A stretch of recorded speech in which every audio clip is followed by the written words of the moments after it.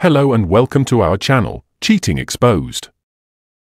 Today, we're revealing another story to uncover the truth behind the lies. So, let's get started.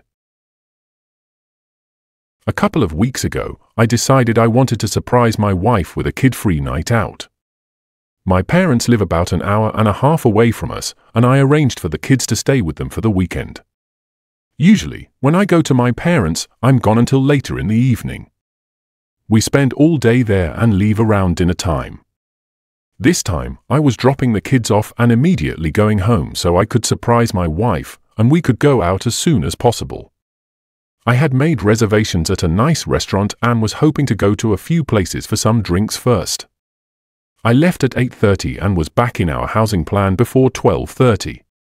As I pulled onto my street, I saw a truck parked in front of my house. I did not recognize it. I assumed it was someone seeing the neighbors because it's not that unusual for someone to park in front of our house.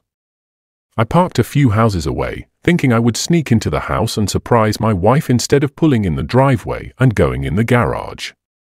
I went in through the basement door. I was as quiet as possible, but as soon as I walked in, I heard her making sounds from the floor above. When I first heard it, I thought she was just by herself, maybe having some personal time. I didn't want to interrupt her privacy and embarrass her, so I was going to go back to my car and just go in the garage so she would know I was home. Then I heard a man's voice. I immediately felt sick. My heart felt like it was going to explode out of my chest. It is hard to describe how I felt at this moment. I decided to go upstairs. I had no desire to confront them, I just wanted to see what was going on. I moved slowly and quietly up the stairs. The door was halfway open. The kitchen was empty, but I could tell they were in the living room. It was obvious what was going on at this point by the sounds. There was no way for me to look in the living room without them seeing me. I pulled out my phone and opened my camera app. I put my phone just around the corner of a wall. This part is so hard to write. I could see my wife with a man I didn't recognize. I won't go into detail on what they were doing, but I think you can figure it out. I started recording it, thinking that I needed a record of it for whatever I decided to do in the future. I just stood there in my kitchen, watching this all unfold on my phone screen. I felt like I could just scream at any moment, but for some reason, I just froze completely. This went on for several minutes. She finally jumped off of him and made a comment about going to the bedroom, and they went upstairs. She even made a comment about how much time they had left. I walked into the living room and found the guy's pants. I took his wallet out and took pictures of his driver's license. I know his name and his address now. I've never met him. I have no idea how my wife knows him. I left the house the same way I entered. I went back to my car and cried like the pathetic man I am. I decided to watch the video to make sure it recorded. I watched it all. I'll spare the details, but I sat in my car for at least half an hour.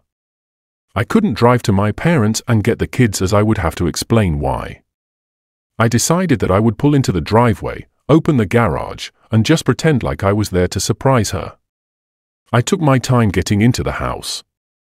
I made a lot of noise. When I saw her, she was very flustered, asking me why I was home, etc. She was in a robe and said she was just getting ready for a bath. I told her about my plans, and she seemed excited. She poured us both a glass of wine and said we should pre-game before getting ready. I don't think I talked much, really. She took me into the living room. I'm not proud of what I let happen.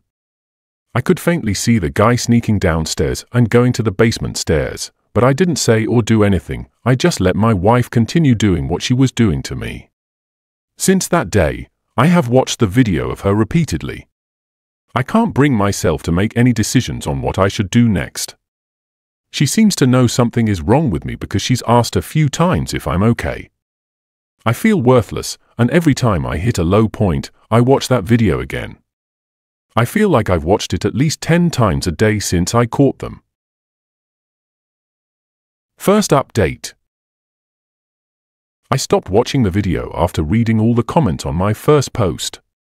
It has helped clear my mind and allowed me to focus on the next steps.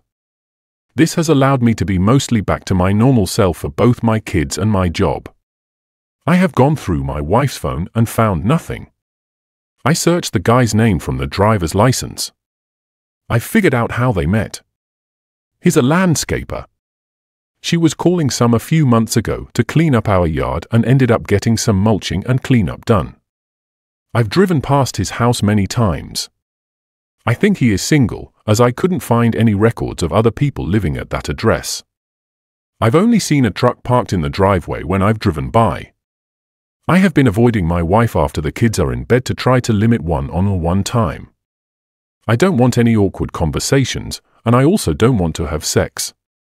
I have mostly been successful with this, but did slip up one night when I had a little too much to drink.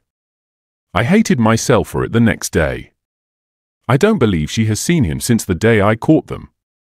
I've been paying attention anytime she's gone. I obviously can't track her 100%. I've read about Apple AirTags, but I use Android. I'm guessing any app one would put on her phone may be discovered. I have installed a doorbell camera on our house though, so I can always see the street. When I did this, my wife didn't say anything. We continue to do things as a family as we normally would. I have done my best to not let her know what I know and to continue to be a good dad to my kids. The weird thing I'm dealing with now is that she's planned a night out with a friend for drinks. It's a friend from work, so I don't know her at all, and I'm not connected with this person on social media. When she told me, I made up some excuse about work and said I couldn't watch the kids. She ended up getting our neighbor to agree to babysit. Now I'm debating if I should follow her to really see if she's meeting her friend or the guy. It seems like I'm heading towards a confrontation either way when I just want everything to go back to normal. I'm going to leave my house soon and pretend to be going to work. I'll probably just go to a bar to kill time until I can drive by the place she's supposed to be going to. I'm filled with dread about all of this. Second update. On the night she was going out with her friend, I still pretended I had work and left the house after the babysitter arrived. I went to a bar and had a few drinks. Then I drove over to the restaurant where she said she was going. I saw her car in the parking lot. I'm not going to lie, I was on edge and incredibly nervous, even with the drinks earlier.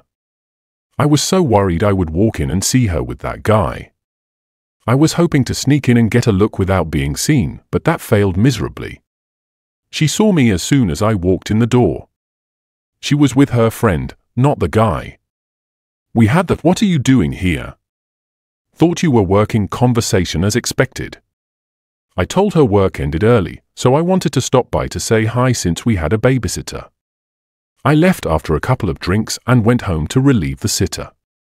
So many of you commented on my last post that I needed to confront her, and I decided in that moment that I would. I couldn't hold it in any longer. I got the kids to bed and waited for her to come home. I watched the video again to remind myself of what happened. When she got home, she was surprised I was still up and could apparently tell from my expression that something was wrong. I poured everything out. I didn't even let her sit down. I told her everything. I played part of the video to show her what I saw. I called her some harsh names, told her she had ruined our lives. In that moment, I was incredibly angry. She was very upset, crying heavily and shaking. She told me how terrible she felt about everything. I demanded she tell me everything about the guy, and she laid it all out.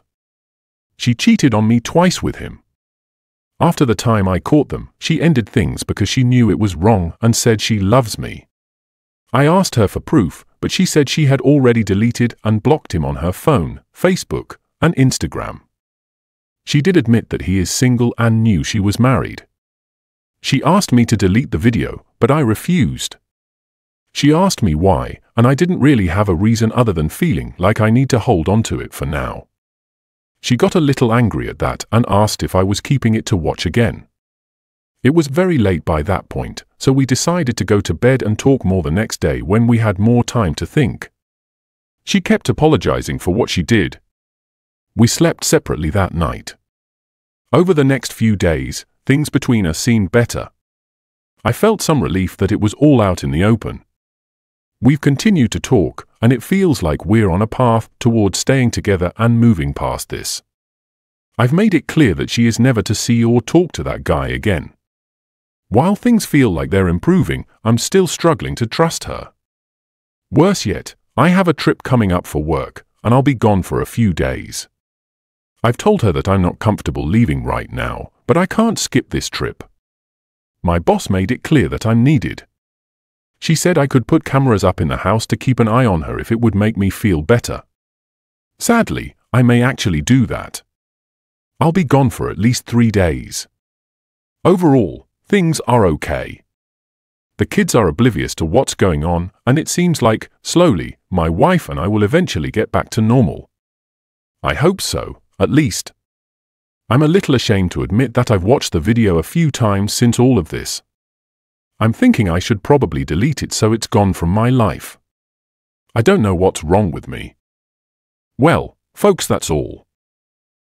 Thank you all for listening. Please like, comment, and share the video if you enjoyed it. Also, subscribe to the channel and hit the bell icon so you will be notified when we upload the next video. Take care.